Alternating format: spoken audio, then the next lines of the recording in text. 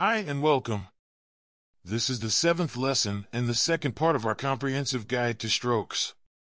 Today, we'll be exploring the brush tools, the pencil and its subtools, as well as the eraser and its related subtools. Let's start with the paintbrush tool.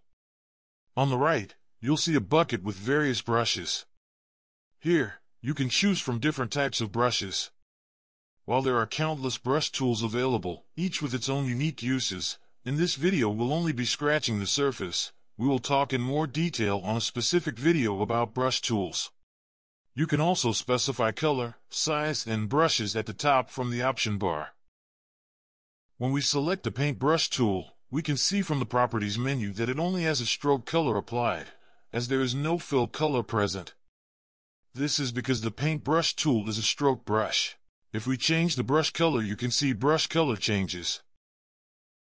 Additionally, we can adjust the size of the brush by pressing the open and close square bracket keys. Next up is the blob brush tool. Just like the paintbrush tool, the blob brush tool can be resized using the square bracket keys. The key difference between the two brushes is that the blob brush tool applies a fill, while the paintbrush tool applies a stroke. You can clearly see from the Properties menu, only fill color is applied.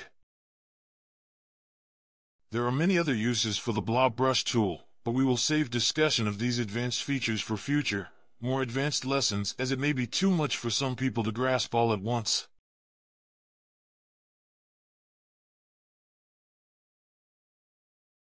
Next up is the pencil tool. Unlike the brush tool, the pencil tool always has a small size and sharp edges. It can only be resized after it has been drawn.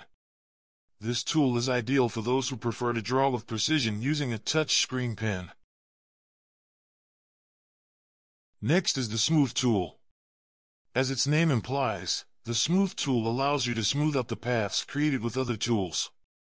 For example, if you have a stroke created with the pencil tool and you zoom in, you can use the smooth tool to soften any sharp edges by clicking and dragging the path.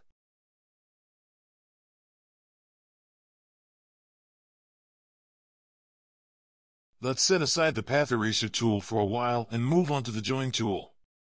If you have drawn intersecting lines using the pen tool, pencil tool, or brush tool, you can easily join the intersecting areas by selecting them with the selection tool and dragging the join tool over them. For example, I have created these 3 lines with pencil tool, and when I pick join tool, you won't need to average and join the points manually. Simply apply the join tool.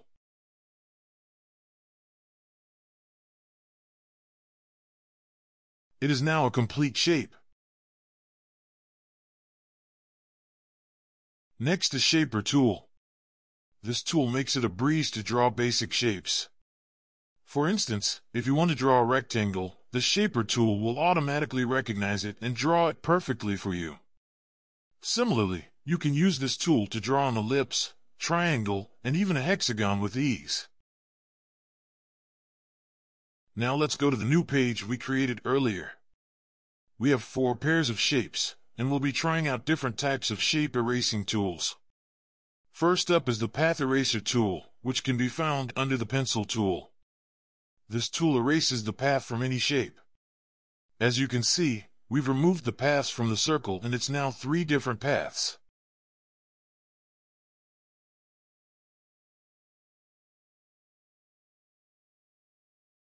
If we unfill the shape and apply arrowheads, you can see how a creative shape can be built.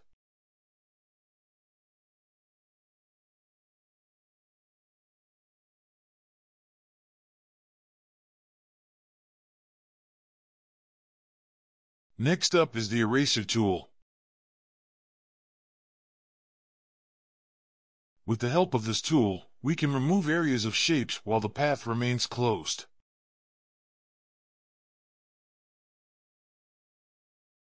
We can resize it by using the opening and closing brackets.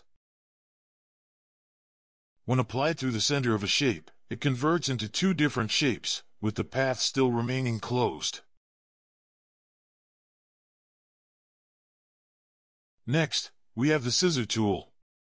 It cuts the path. For example, if we cut here, it cuts the path.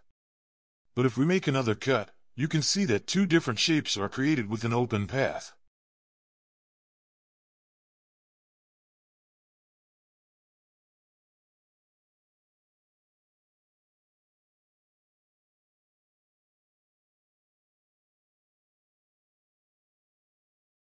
Lastly, we have the knife tool.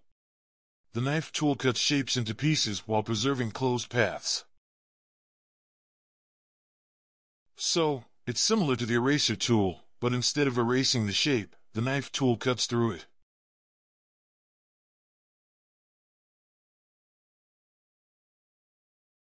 On the other hand, the scissor tool and path eraser tool are similar as well. The scissor tool cuts the path, while the path eraser tool erases it, both resulting in open path shapes.